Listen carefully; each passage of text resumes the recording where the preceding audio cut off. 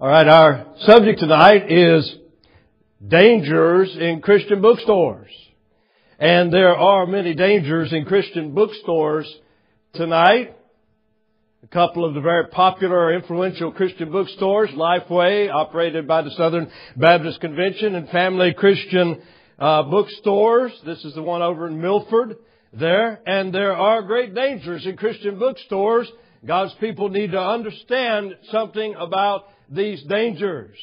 But the Bible tells us that the end of the church age will not be characterized by a great spiritual revival and a multiplicity of godly, wonderful Bible churches, but that the end of the church age will be characterized by apostasy. And that is a turning away from the faith that God has given us in the New Testament Scriptures. That's what the Apostle Paul prophesied in 2 Timothy chapter 4, verses 3 and 4. He warned that the time would come when they will not endure sound doctrine.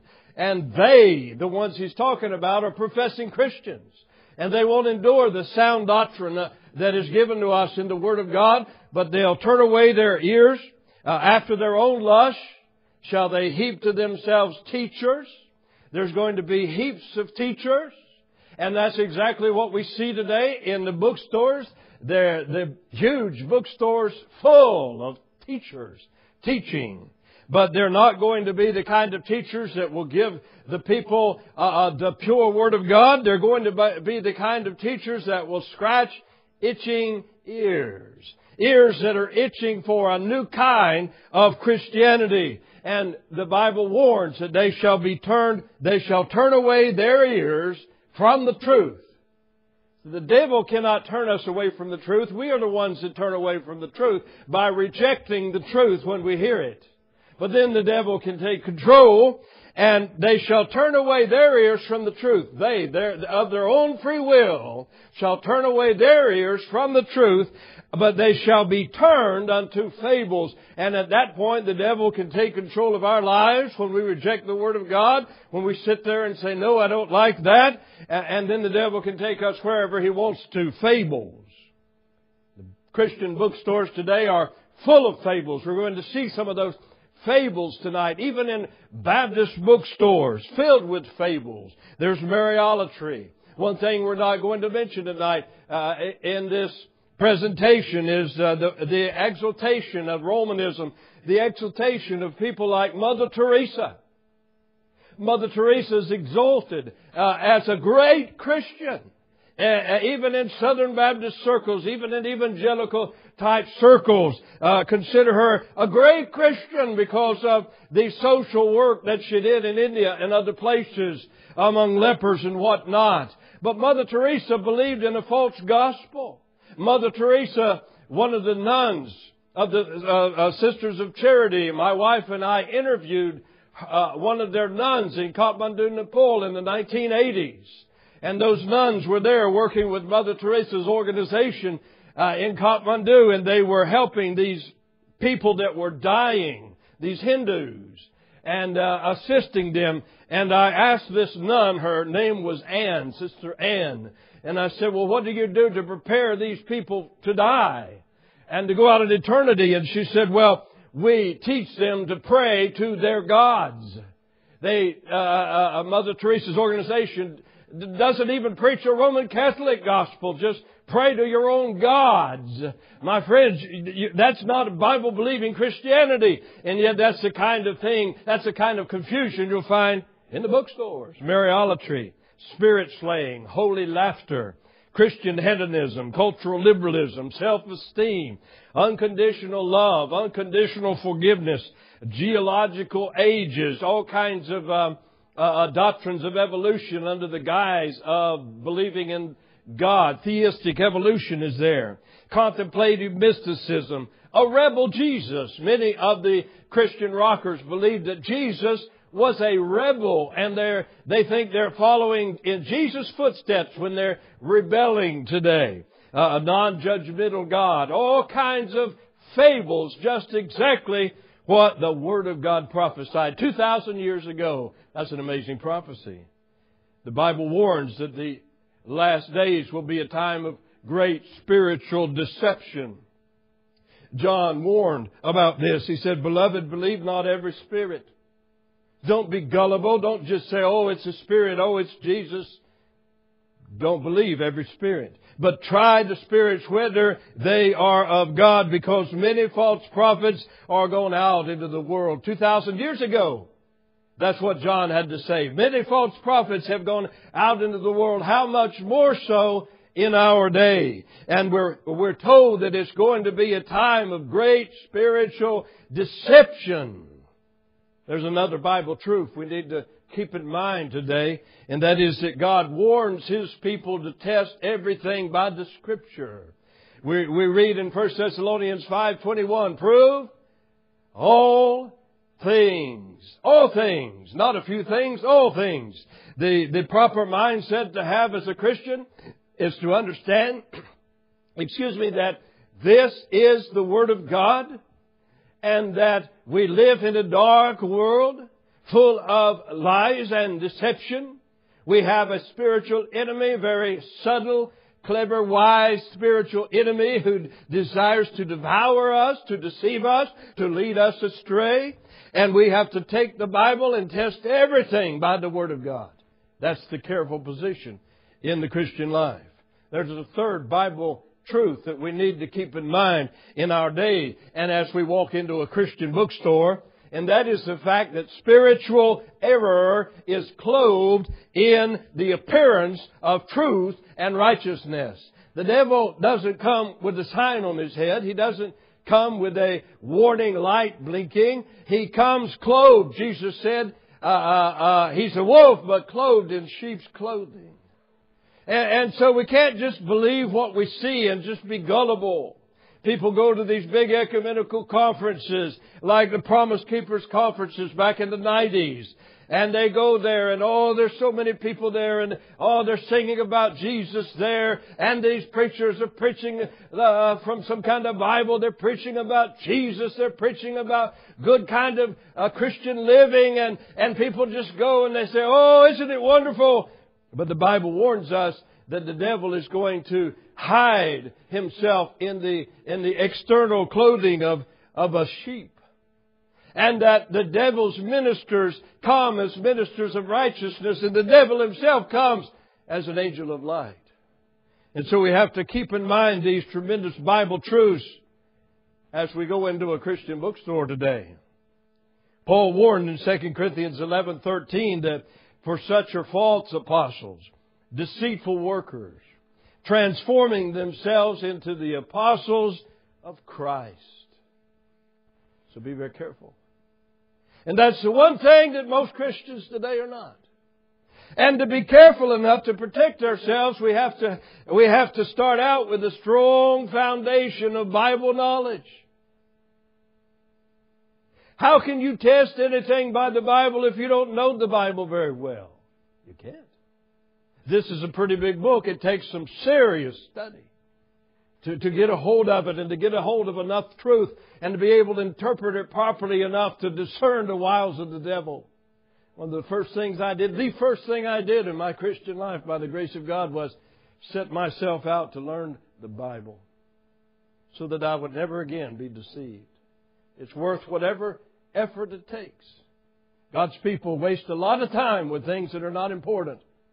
Year after year after year, we remain many times very ignorant of the most important thing in life, which is the Word of God. And tonight we want to look at some dangers in Christian bookstores. There's the danger of Christian rock. There's the danger of the modern versions. There's the danger of new evangelicalism. It's positivistic philosophy. There's the danger of ecumenicalism. There's the danger of anti-fundamentalism. They are not our friends. There's the danger of the charismatic movement. There's the danger of the whole church growth movement, of Christian psychology, of contemplative prayer, inclusivism, the idea that people that do not name the name of Christ in this present life can somehow be saved. The emerging church movement, the Christian homosexuality that is becoming very popular, and then some miscellaneous heresies and heretics that I'd like to mention tonight as far as dangers in Christian bookstores. But one of the most prominent dangers is the Christian rock music over in the music section. I've really recently finished a book on the history of Christian rock music, going back to the 60s, tracing the history of it. And the title of the book is Raised by Wolves. And the author recognizes that all of this comes out of the world. And it's just a Christianized form of the world's music. And he had the audacity to title this book, Raised by Wolves. I wonder if he's ever read the verse where Jesus warned that the devil will come as a wolf in sheep's clothing. But that's all Christian rock is. It's simply a merging of the world with Christ. And it's wrong. The Bible says, love not the world, neither the things that are in the world. For all that is in the world, the lust of the flesh, if any man love the world, the love of the Father is not in him. So there's a choice we have to make. We can love the world, or we can love God, but we cannot love both. For all that is in the world, the lust of the flesh, and the lust of the eyes, and the pride of life is not of the Father, because the Father is holy. It is not of the Father, but is of the world. And that's all I'm going to say about the Christian rock music section of the bookstore for this presentation. That it's simply a merging of the world with Christ, and it's illicit, it's wrong, it's extremely dangerous. Then there's the dangers in the Bible version section itself. The Bible section has great dangers today. Most of the versions that are sold in the average Christian bookstore today are the modern versions. The New International Version, the American Standard Version, the whatever they might be today. And there's two great problems in the Bible section of a Christian bookstore today. First of all, those modern versions are based on a corrupt Greek text. We know that the Bible, the New Testament, was written in Greek 2,000 years ago, and that the Bibles we have today are translations of the Greek in the New Testament and Hebrew in the Old Testament and Aramaic. And we have English translations. We have translations in all of the major languages of the world, all of them coming from Greek. In Nepal, we have a translation in the Nepali language coming from Greek. But the question is, what Greek text is that translation based upon? And all the modern versions are based upon a Greek New Testament that was created in the 19th century through modernistic principles of textual criticism, they called it. And they were humanistic, they were secular principles that were applied to the Bible. And they're wrong. Modern textual criticism removes or questions dozens of entire verses from the Bible, such as these verses.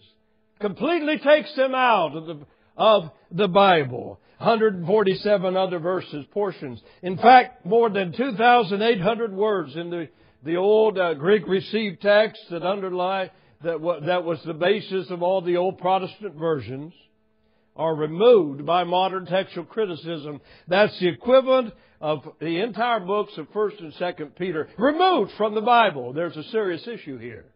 And many of these removals and many of these omissions and changes have great doctrinal implications.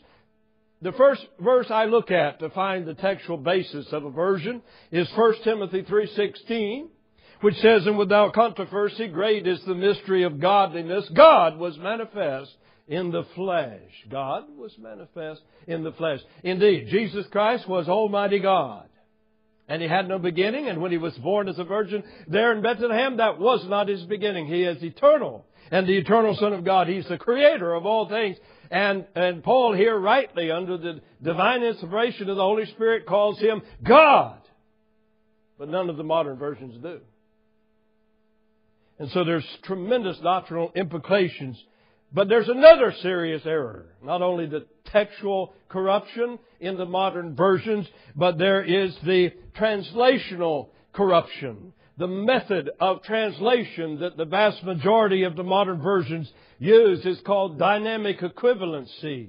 And instead of trying to translate the words as exactly as possible into the language, the receptor language is called, the translator has tremendous liberties. He feels like he has tremendous liberties to change things so that it will supposedly impact people today the same way it did when it was written. But the bottom line is they make incredible changes to the Word of God. Here's a very popular version, the Message. And the Message is one of Rick Warren's favorite Bibles. The Saddleback Church, one of the largest churches in the world, Southern Baptist Church out in California. He had published the Purpose-Driven Life, the Purpose-Driven Church, one of the most influential men in the world. And this is one of the Bibles, so-called, that he always preaches from and quotes in his books. Now, the King James Bible says, blessed, in the Sermon on the Mount, blessed are the poor in spirit, for theirs is the kingdom of heaven. Now, the Message says, you're blessed when you're at the end of your rope. With less of you, there's more of God and His rule. Where did that come from? It's a figment of his imagination. It's an absolute corruption of the Word of God. You see, we don't have the authority to change God's Word. This is God's Word. Who am I to say I can change it, I can modify it, I can tinker with it? It's the lack of the fear of God in these end times that has allowed men to be so audacious. Don't they fear? No, they don't. You say, well, that's just off-the-wall kinds of translation. No one really takes that seriously. Yes, they do. It's been recommended by Rick Warren, by Billy Graham, by Warren Wiersbe, by J.I. Packer, by Joni Eareckson Tada, by Bill Hybels, by Bill Gaither, by Chuck Swindoll, by Joyce Meyer, by John Maxwell, by Max Lucado, and we could go on and on. Widely recommended. Almost no one is sounding a warning against it in the influential evangelical circles. And so there's great danger in the Bible section of a Christian bookstore. And then there's New Evangelicalism, the philosophy which permeates all of the evangelical bookstores. New Evangelicalism. And it's a philosophy, it's a movement that arose in the early 1950s, late 1940s. And it was a rejection of the old separatist fundamentalism, that the fundamentalist battles of the first half of the 20th century. And men were taking a stand against heresy and theological modernism. They were called fundamentalists. And the new evangelicalism was a rejection of that. The term itself was coined by Harold Ockenga. At least that's what he claimed. And he said, New Evangelicalism is different from fundamentalism in its repudiation of separatism. That is the heart and soul of New Evangelicalism. If you can understand that, you can understand what New Evangelicalism is. New Evangelicalism has permeated popular Christianity. It is the working philosophy of the Southern Baptist Convention.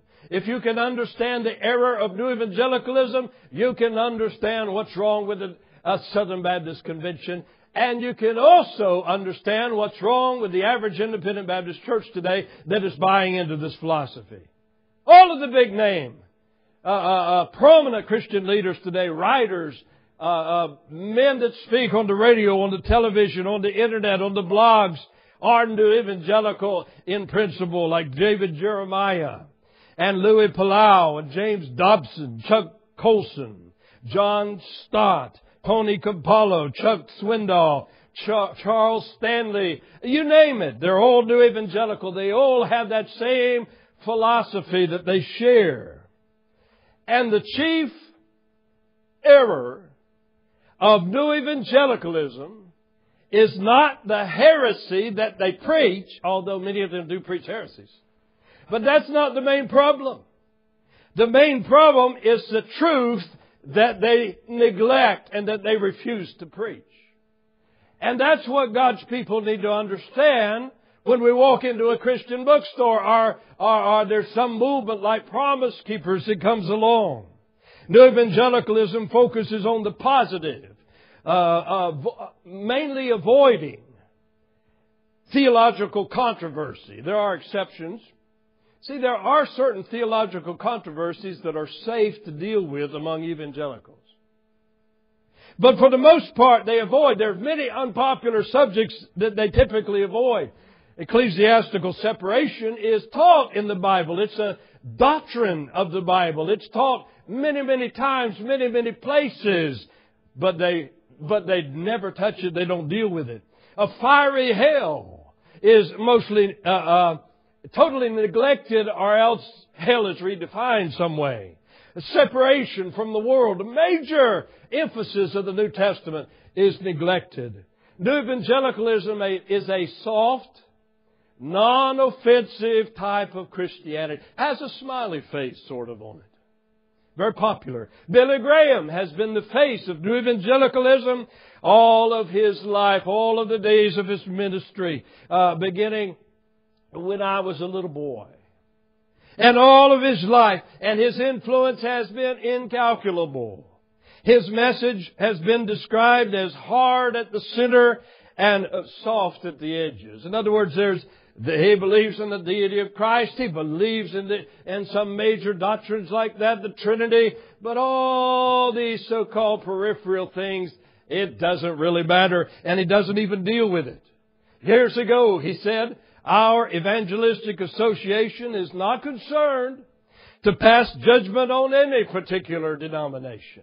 So we're not going to judge anything. We do not intend to get involved in the various divisions within the church. And that's been his working principle, and that is the working principle that has spread throughout evangelicalism. New evangelicals will preach against sin and error, but only in vague generalities. And the emphasis of evangelical books is the positive proclamation of the truth. Positive. Most of the books that you'll find in the average Christian bookstore are very man-centered, very soft. There's so many things they don't deal with. In contrast, the Bible is filled with warnings about false teachers. Filled with warnings about false teachers. Such as 2 Peter 2:1. But there were false prophets also among you, the people. Even as there shall be false teachers among you, who privily shall bring in damnable heresies, even denying the Lord that bought them, and bring upon themselves swift destruction. What a powerful warning. What a warning that ought to be shouted across the Christian airwaves and television waves and throughout the bookstores. But there's silence. The Bible is filled with warnings about false gospels and false Christ and false spirits. Such as 2 Corinthians 11 verse 4, for if he that cometh preaches another Jesus whom we have not preached, or if you receive another spirit which ye have not received, or another gospel which ye have not accepted, ye might well bear with him. Paul is warning about these false gospels, false Christs, false spirits. The Bible is filled with warnings about end-time apostasy. 2 Timothy 3. This know also, that in the last days perilous times shall come. Evil men and seducers shall wax worse and worse, deceiving and being deceived. And Paul's warning that the problem of false teachers is going to grow and the problem of apostasy is going to spread as the centuries pass. And you would think that this warning would be sounding out from the rooftops today by prominent Christian leaders, but there's great silence. The Bible is filled with commands to separate from error, such as Romans 16:17, I beseech you, brethren, mark them which cause divisions and offenses contrary to the doctrine which you've learned. The doctrine that we've learned in the Word of God. Everything is to be tested by the doctrine of the Word of God. And avoid them. when we find someone that is not teaching the pure doctrine of the Word of God, given by divine inspiration through the apostles and prophets of old, we are to mark them, identify them, and avoid them, stay away from them. And yet you won't hear that sounded out in Christian bookstores today. The Bible is filled with commands to separate from evil. To separate from evil. Ephesians 5:11. And have no fellowship with the unfruitful works of darkness, but rather reprove them. Take a stand against them. No fellowship. That's a very strict call to separation from evil. And yet you won't hear that kind of strictness and call to separation from evil in Christian bookstores today. The Bible is filled with warnings about an eternal fiery hell. Revelation 21:8, for example. But the fearful and unbelieving and the abominable and murderers, and whoremongers and sorcerers and idolaters and all liars shall have their part in the lake which burneth with fire and brimstone, which is the second death. Powerful warning about hell and the fact that anyone that's not saved through the blood of Christ, anyone that dies in their sins, will spend eternity there in that horrible place. And yet that is a theme that's very silent in the Christian bookstores today. The Bible's filled with exhortations to fear God. Hebrews 12:28 and 29. Wherefore we, receiving a kingdom that cannot be moved, let us have grace whereby we may serve God acceptably with reverence and godly fear. For our God is a consuming fire. Godly fear. See, reverence and godly fear. Godly fear is reverence, but godly fear is more than reverence. There is a God that we deal with that literally is to be feared. And that theme is absent from Christian bookstores. The Bible is filled with exhortations about the holiness of God and how that should impact our Christian lives. Peter said that. But as He which hath called you is holy, so be ye holy in all manner of conversation. What far-reaching implications that verse has. All manner of living, be holy because God is holy. The Bible is filled with calls to strict Christian living, righteous Christian living. Titus 2. Here we see the true definition of biblical grace. For the grace of God that bringeth salvation hath appeared to all men, teaching us that denying ungodliness and worldly lust, we should live soberly, righteously, and godly in this present world. What a strict call to righteous living and separation from every kind of sin and error. Strict call, and yet that kind of call, that kind of call is missing in the preaching today in evangelicalism.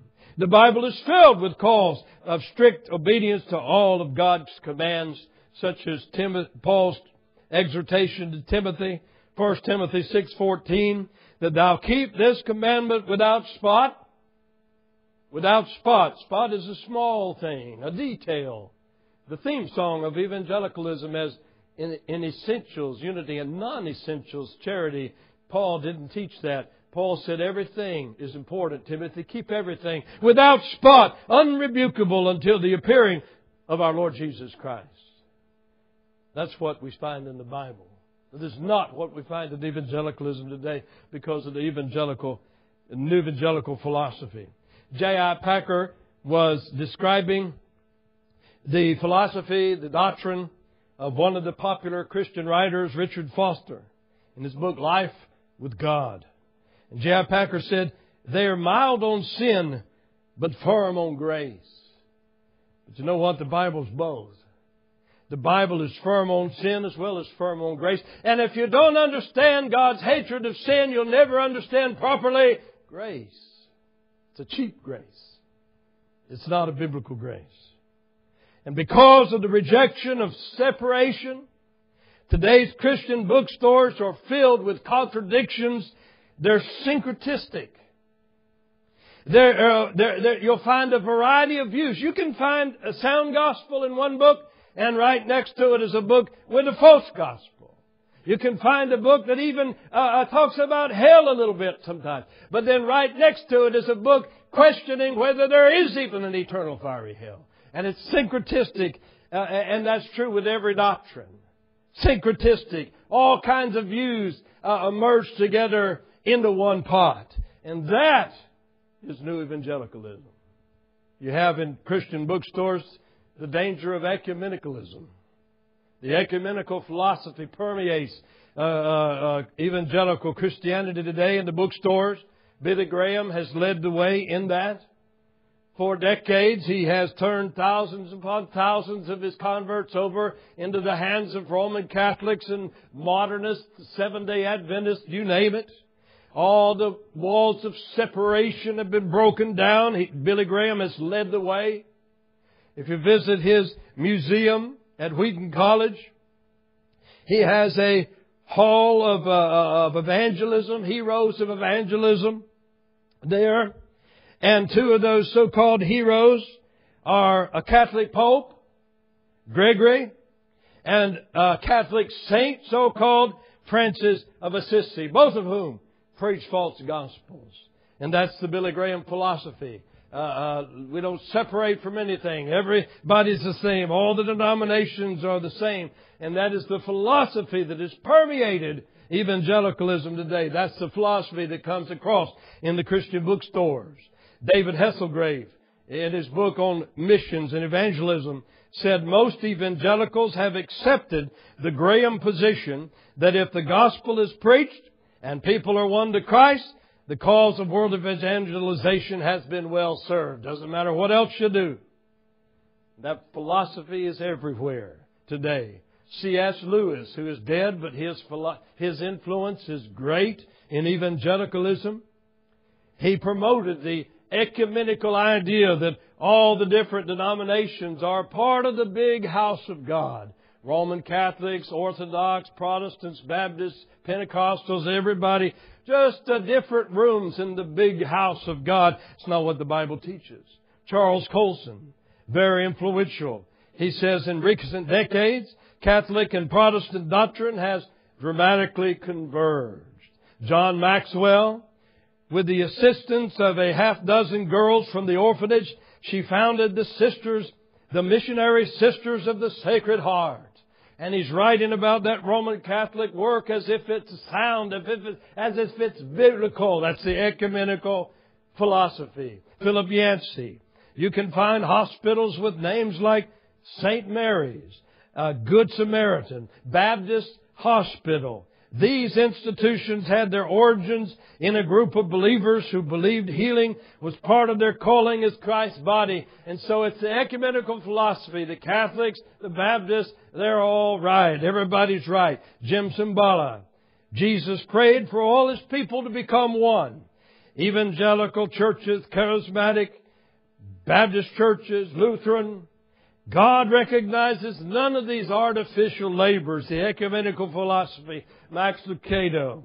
My faith has been supplemented by people of other groups. Max Lucado's Church of Christ. But he says, my faith has been supplemented by Pentecostal and Anglican, Southern Baptist, Presbyterian, Catholic. They've all contributed to my Christian faith, the ecumenical philosophy. Charles Swindoll.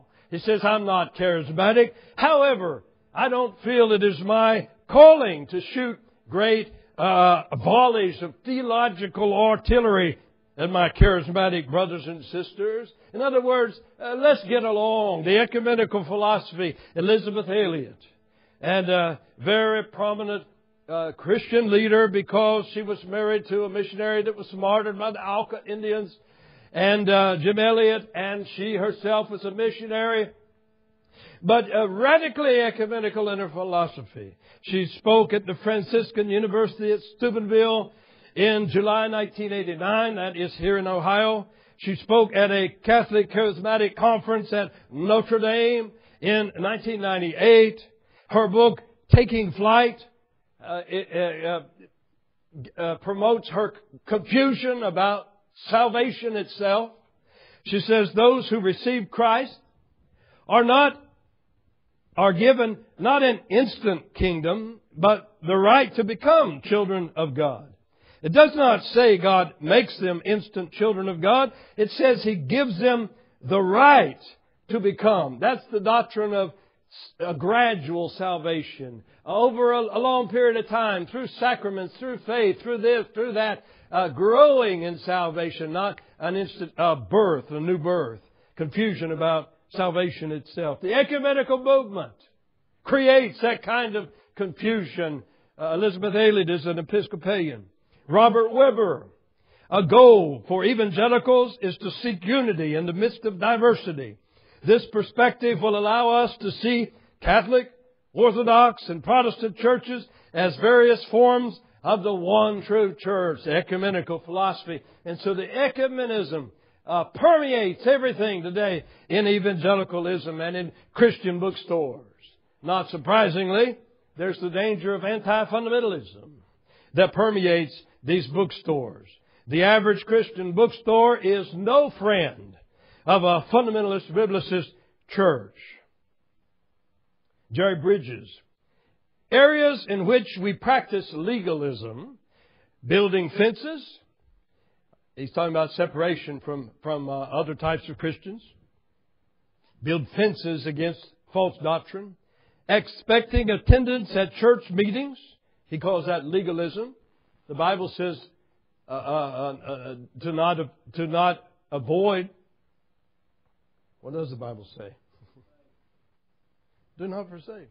The Bible says, do not forsake the assembling of ourselves together, as the manner of some is.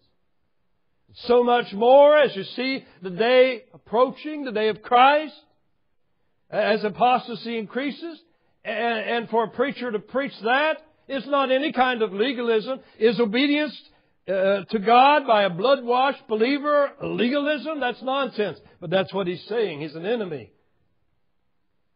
The old bogey of worldliness. That's not an old bogey. The Bible says that those that love the world do not love God. They're adulterers and adulteresses. That's not an old bogey. That's the Bible. The length of a man's hair. Well, if the length of a man's hair didn't matter, why does the Bible talk about it? It talks about the length of a woman's hair too. The controllers.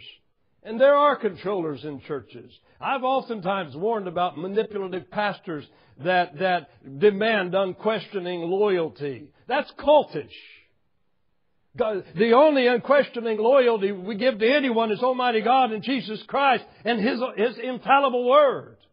Not to some fallible man. But the Bible also says that God has given leaders in the churches and we are to obey them that have the rule over us. And as they follow the Word of God and as they follow the Spirit of God, we follow them. And that's proper. That's doing things decently and in order in the house of God. But He calls that controlling.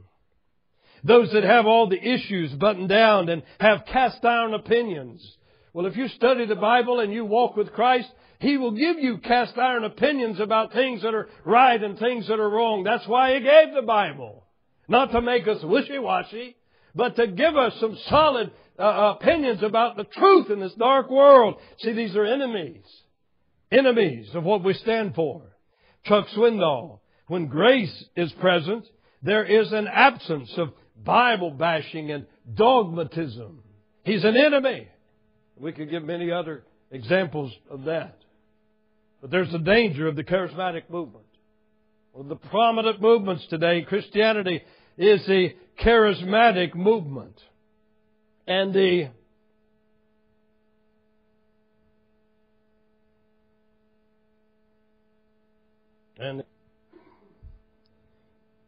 are many dangers in Christian bookstores. One of the great dangers is the charismatic movement. And the way that the charismatic movement has infiltrated evangelicalism today, and even in many times the Baptist bookstores, Southern Baptist bookstores, you'll find many titles written by charismatics. In fact, sometimes there's entire sections devoted to that, or else their books are intermingled just here and there throughout the bookstore. Jack Hayford has been called the gold standard of Pentecostalism by Christianity today. He's supposed to be a very Bible-centered Pentecostal. And yet I heard him preach in 2000 in in St. Louis in 2000 at a big ecumenical conference. And I took this picture, and he said that his daughter came to him one day and said, "Well, Daddy, I'm very concerned about my tongue speaking." She said, "I don't think it's any kind of language at all." And he said, "Well, don't worry about that." He said, "When you were little, you had to learn how to talk, didn't you? And you started talking gibberish before you could talk, and that's the way it is with tongues." My friend, that's not Bible. That's nonsense. You can't learn to do a miracle. Tongue speaking in the Bible was an absolute divine miracle, one of the most amazing miracles in all of history. To be able to stand up and immediately, fluently speak a language that you've never learned, what an amazing miracle. Now, that's just gibberish. It's nonsense. He said that he was driving along in his car one day and driving past the Catholic Church, and God spoke to him and said, "Don't judge my church." Well, I don't know what God it was, but it certainly wasn't the God of the Bible, which tells us to mark and identify heretics and false gospels. We've written an entire book about this, the Pentecostal charismatic movement, its history and its error. And then there's the danger of the church growth movement. Church growth. We have gurus, church growth gurus like Rick Warren, pastor of Saddleback Church out in California, and Bill Hybels, senior pastor of Willow Creek Church on the west side of Chicago. Huge, massive churches, some of the largest churches in the world. And one of the characteristics of the church growth movement is a soft message to downplay the so-called non-essentials for the sake of attracting a crowd. Rick Warren. I visited that church one Sunday morning, one of the early services, as a piece of research. And I took this picture of Rick Warren back when he used to wear Hawaiian church shirts. I like his shirt a lot. But he said, "I'm not going to get into a debate over the non-essentials. Why be divisive? Non-essentials, what are they?" There's no such thing in the Bible. Not everything in the Bible has equal importance. But nothing in the Bible is a non-essential that we can just throw away for the sake of so-called unity. Willow Creek, they say there's no fire and brimstone here. No Bible thumping, just positive, witty messages. That's the church growth message which they've captured from New Evangelicalism. They promote the music is neutral philosophy in order to draw crowds through the pop music, the world's music. Rick Warren says no particular style of music is sacred. Saddleback Church has 9 different worship venues on a Sunday morning, and you can take your choice. It's democratic.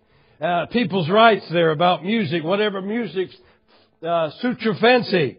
You can go to the country line dancing worship segment, or you can go to the island hula. You can learn how to do a little hula in that worship venue.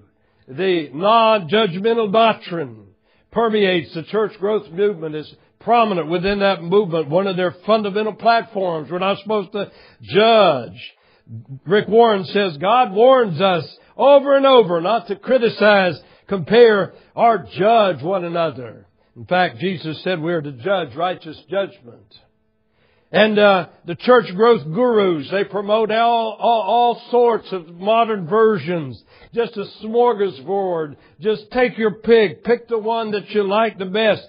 Rick Warren typically quotes from several different versions in any one message. It's confusing. There's no way that you could follow along. There's no way that you could try to find out whether he's using the Scripture properly or not. Because no matter what Bible you bring, he's going to quote 9 different other ones. And that is one of the principles of the church growth movement. There's a danger of Christian psychology. Christian psychology, a movement led by James Dobson over the last several decades, and has permeated evangelical Christianity, permeated the bookstores with this philosophy. The self-esteem heresy right at the heart of it. James Dobson said that lack of self-esteem is a threat to the entire human family. Oh, I thought it was sin. Oh no, it's lack of self-esteem. It affects children, adolescents, the elderly, all socio-economic levels of society, and each race and ethnic culture. Everybody's affected by this lack of self-esteem. That's our problem that we have to solve. That's his fundamental doctrine. Because his teaching focuses on psychology, which they have borrowed from the world, from the secular psychologists, from Freud and Carl Rogers and the different psychologists, rather than the solid preaching of the Word of God. All denominations are attracted to him. In fact, he has a very close relationship with the Roman Catholic Church. And one of the issues of their children's magazine, Clubhouse, they featured Mother Teresa as the great Christian. Here's James Dobson himself on the cover of a Catholic magazine, New Covenant. And inside of that same magazine, it had a prayer to Mary. Mary, pray for us sinners now and at the hour of our death. Mary can't hear our prayers. Mary has nothing to do with our salvation. And there's James Dobson right in the middle of that. Instead of condemning it, he's there smiling in the midst of it. David Seamands, another popular Christian psychologist, his book, Healing Damaged Emotions, has sold countless copies, great influence. He says Satan's most powerful psychological weapon is a low self-esteem. That's what these guys believe. Self-esteem is our problem, lack of self-esteem. He takes people into the past to find out the essence of why they are like they are today, and to delve into the hidden things of the past and go back there and heal the memories through New Age techniques like visualization and guided imagery and dream analysis. That's Jungianism. Venting of emotions. We're not supposed to vent our emotions. We're supposed to control. We're not supposed to just blurt out everything we think. We're supposed to be in control of ourselves by the Holy Spirit. We have the flesh, the old man. Everything that comes to mind, we're not supposed to blurt it out. This is all New Age. The things that are borrowed from New Age and from secular psychology. Dr. Larry Crabb is another very prominent Christian psychologist. And his heresies include self-esteem and Freud's unconscious mind and unconditional love and unconditional forgiveness as a means of building up your own self-esteem. He claims that salvation and sanctification through God's Word and God's Spirit aren't enough. No, we all need some psychological counseling. Self-esteem, Christian counseling, Christian psychology movement. Other popular psychology authors are Frank Minirth, Paul Murr, the Minirth Murr Clinic, Les Carter, Selwyn Hughes, Gary Collins, many others. Great dangers in Christian bookstores through this psychology movement. And then there's a danger in the contemplative prayer movement, which is now, right now, before our very eyes, permeating Christianity, evangelicalism. Its attempt to commune with God experientially beyond the pages of the Bible, directly with God through various practices that are borrowed, that are brought out of the old Roman Catholic Dark Ages, the monastic system. And this contemplative mysticism is bringing evangelicals ever closer to Rome, something that's been happening now for many decades. At the same time, it's bringing Rome ever closer to the pagan religions such as Hinduism or Buddhism. And it's bringing all of them together closer to the New Age. It's an amazing thing. And yet these popular publishers are promoting this title after title after title coming off of the presses. These are practices like centering prayer, which involves using a mantra to empty yourself of conscious thoughts, to go down inside of yourself and to meet God there experientially, have a union with God down inside of your own being. Visualization prayer. To put yourself mentally into a biblical scene through the power of imagination. It's even called fantasy prayer, and that's a good name for it because it is indeed fantasy. And it's a recipe for demonic possession, my friends. To open yourself up and to let your imagination just take over in that way. There's the Jesus prayer, which consists of repeating a phrase or even one word over and over again, maybe all day long. A phrase like, Lord Jesus Christ, have mercy upon me. Lord Jesus Christ, have mercy upon me. And can you imagine standing in front of the Lord and just saying something over and over again? What kind of nonsense is that? In fact, Jesus forbade repetitious prayer like the pagans do. Mindless prayer. The Buddhists. Many times I go out to one of the most popular Buddhist shrines in the world in Kathmandu, and I watch these Buddhists go around and around the shrine, and they're saying their prayers and they're counting their prayer beads, but it's just the same thing over and over and over and over. And that's what they have done, is borrowed these practices from the pagans. Contemplative mysticism. One of the great promoters of that is Richard Foster. His book, Celebration of Discipline, is prominently sold in the Christian bookstores. And he's promoting all of these Catholic mystics and their practices. He promotes men like Thomas Merton, who was both a Catholic priest and a Buddhist monk. That's what he called himself. And he believed that all men eventually will be saved. He believed that God is everything. God is even this table down here. God is this pulpit. And he went to Sri Lanka and worshipped at a Buddhist shrine there. Images, idols of Buddha. And he said, I don't know when in my life I've ever had such a sense of beauty and spiritual vitality.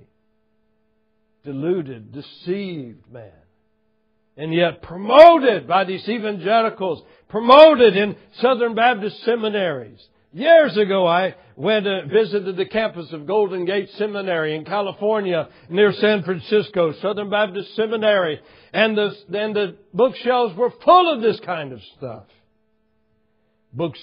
Christian bookstores stocking a wide variety of Catholic mystics like Brother Lawrence and his practice of the presence of God, and St. Francis of Assisi, St. Ignatius, one of the founders of the Jesuits, Thomas à Kempis, Henry Nouwen, who also was a Universalist and believed that everybody would be saved, John Michael Talbot, Teresa of Avila, and the contemplative mysticism now that has permeated evangelicalism is being promoted in these Christian bookstores. Inclusivism is another great danger in the Christian bookstores today. The doctrine that men somehow can be saved without naming the name of Christ in this present life, without personally putting their faith in Christ. Billy Graham has taught this for decades. He said in an interview in 1997 with Robert Schuller, whether they come from the Muslim world, or the Buddhist world, or the Christian world, or the non-believing world, they are members of the body of Christ because they've been called by God. They may not even know the name of Jesus. But the Bible says that there is no other name given under heaven whereby men must be saved. The Bible says, Jesus said, I came not to condemn men because men are already condemned.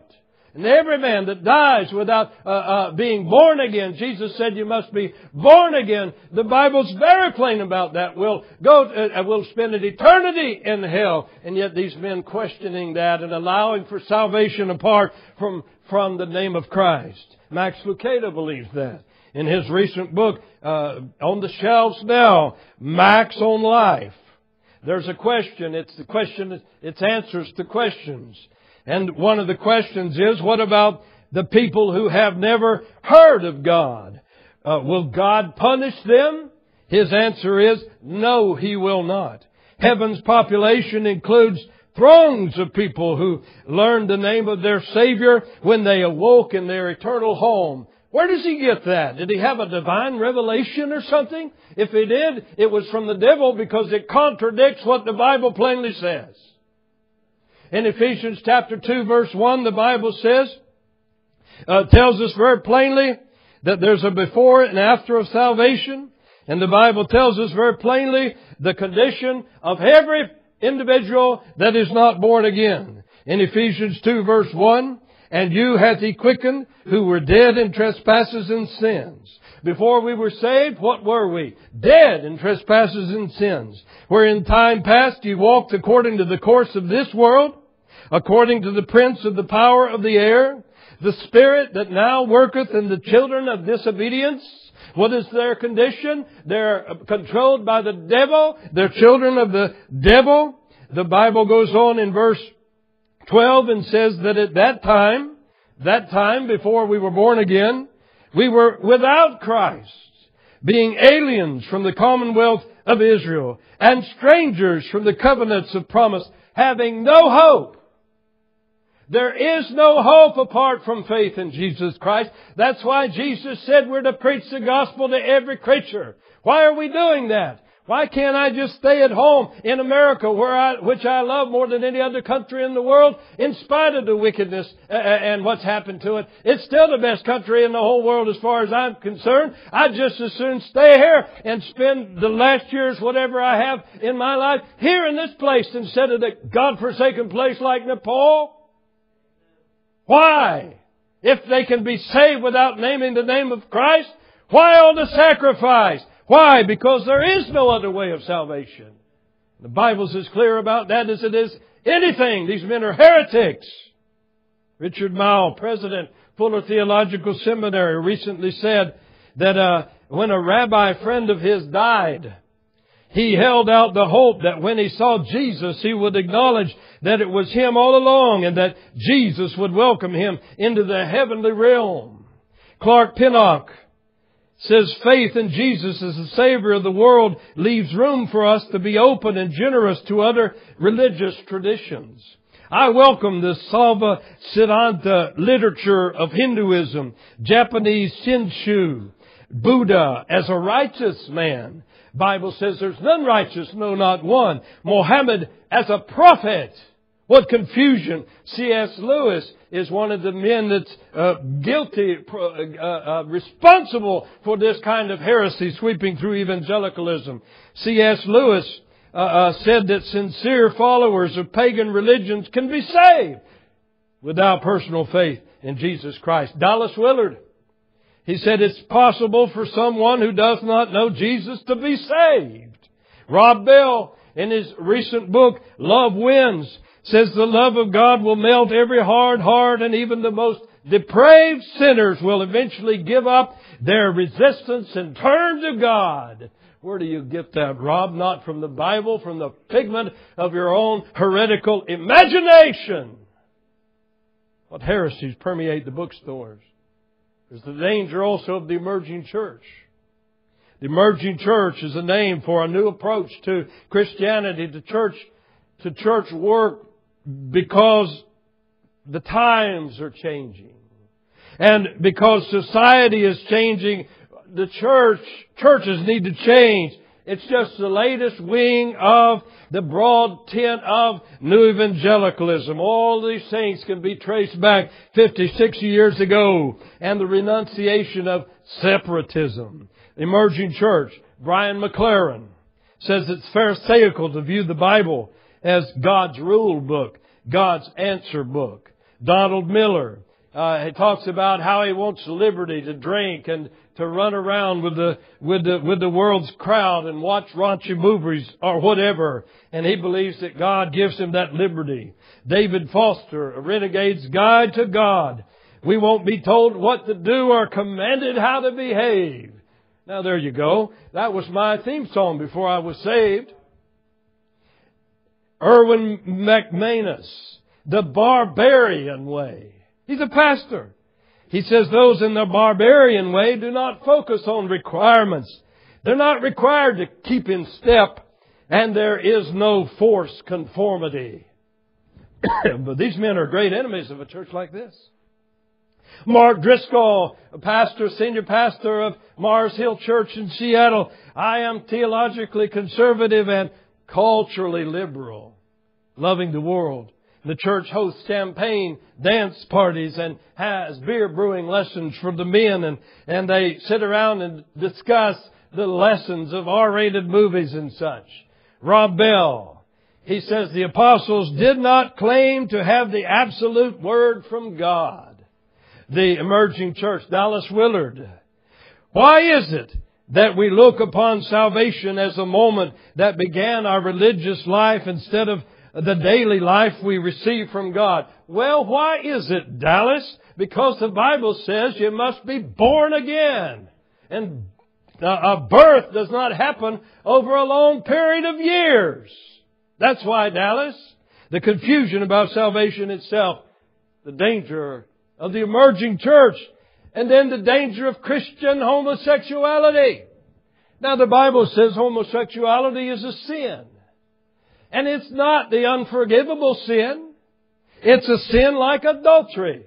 It's a fornicating type of sin. It's a sexual sin. It's a perversion and corruption of God's will for man in the area of our sexual lives. And it can be forgiven. And the Bible says that the members of the church at Corinth, some of them had been homosexuals before they were saved. And they were saved and their lives were changed. And we invite homosexuals to come and hear the gospel. They need the gospel as much as any adulterer out there does. But the fact is that God commands sinners to repent of their sin, to turn around, to face in a different direction, and to look to God for the power to change from a sinful way of life to a righteous and a holy way of life. But that's not what these people believe. They believe that God made homosexuals like they are, that God is happy with homosexuals like they are, that there's nothing whatever that they need to repent of. Chris C.A. in the book Faith of My Fathers, he is a third generation Baptist pastor. And he says churches are not called to be moral police.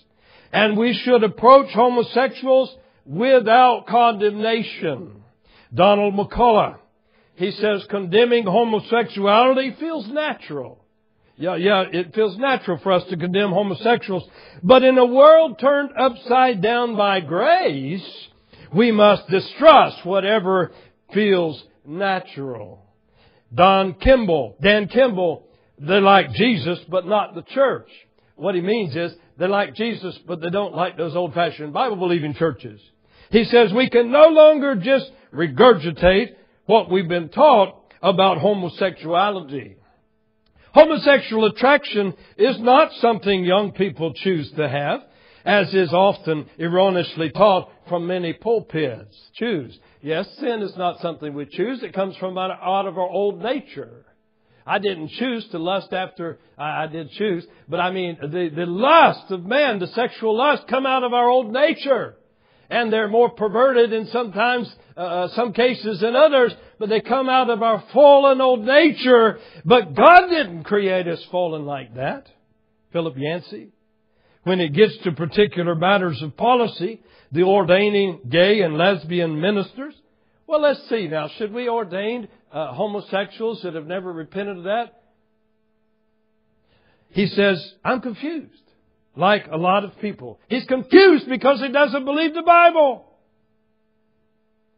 The danger of Christian homosexuality. There's entire denominations, homosexual denominations, the metropolitan churches. And then we conclude with our warning about dangers in Christian bookstores with some miscellaneous heresies and heretics. In Christian bookstores. C.S. Lewis is one of the most influential men in Christianity today. And yet he was a heretic, a very serious heretic. He had no biblical testimony of salvation. If you read his testimony, his autobiography, Surprised by Joy, there's no biblical testimony of salvation there. It's just changing from being an atheist to being a believer in God. He denied total depravity of man. He denied Christ's substitutionary blood atonement. He believed in theistic evolution. He denied the eternal fiery hell. He believed that men could be saved without personal faith in Christ. C.S. Lewis, Norman Vincent Peale. Both of these men are dead, but their influence continues to be massive today. Norman Vincent Peale said, "It's not necessary to be born again. You have your way to God. I have my way." Norman Vincent Peale, he said, "People are inherently good. Every human being is a child of God." Robert Schuller follows in Norman Vincent Peale's footsteps. They were members of the same denomination.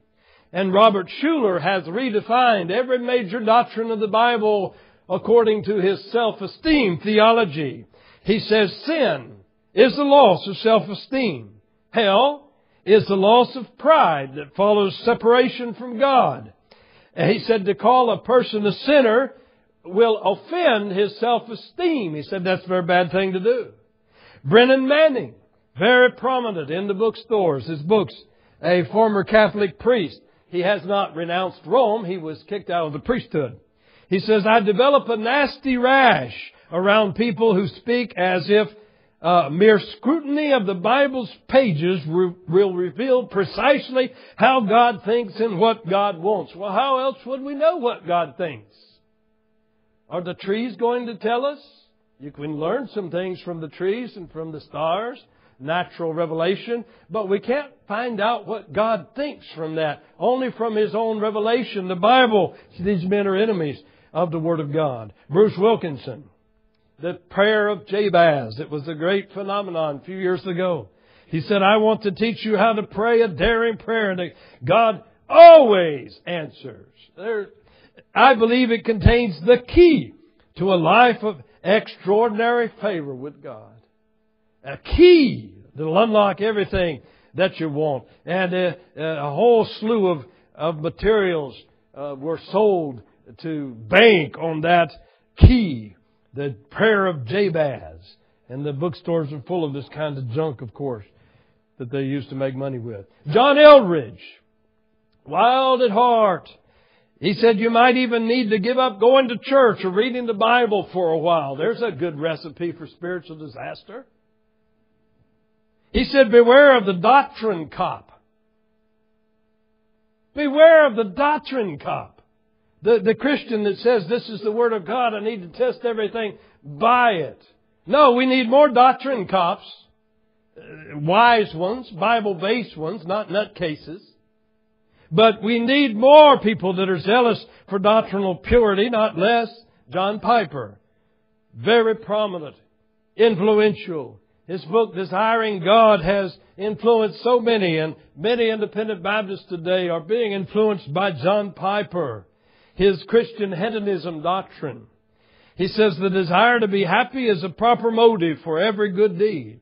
And if you abandon the pursuit of your own joy, you cannot love man or please God. And so my happiness is wrapped up in my pursuit of God. It's an extremely dangerous thing. And when I talked with Peter Masters in London, Ontario in February, he was warning about this. He was very grieved about John Piper's influence. See, Peter Masters is an old-time Calvinist.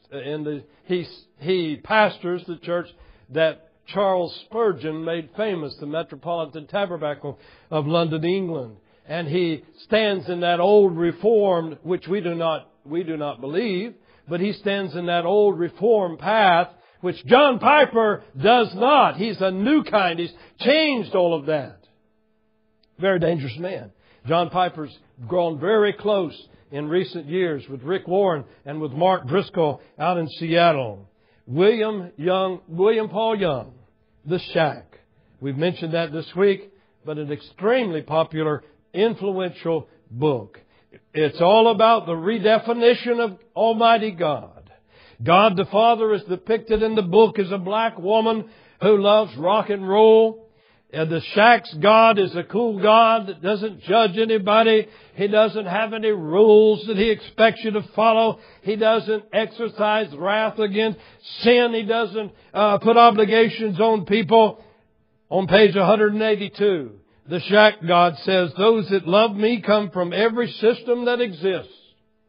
Buddhists, Mormons, Muslims, I have no desire to make them Christian. Christian bookstore is one of the most dangerous places spiritually in the world today. Wish I could preach this message in every independent Baptist church in the world. I can't. But I'm thankful that I can preach it here. I'm thankful there's still churches that want to be warned. They want godly warning. The Bible says the simple believeth all things, but the prudent looketh well to his going. And so, dangers in Christian bookstores. The Bible warns us that the end of the church age will be characterized not by revival, but by great apostasy and spiritual deception. And the Bible urges us to test everything carefully by His Word. And the Bible warns us that spiritual error will be clothed in the appearance of truth and righteousness. Wolves, but in sheep's clothing.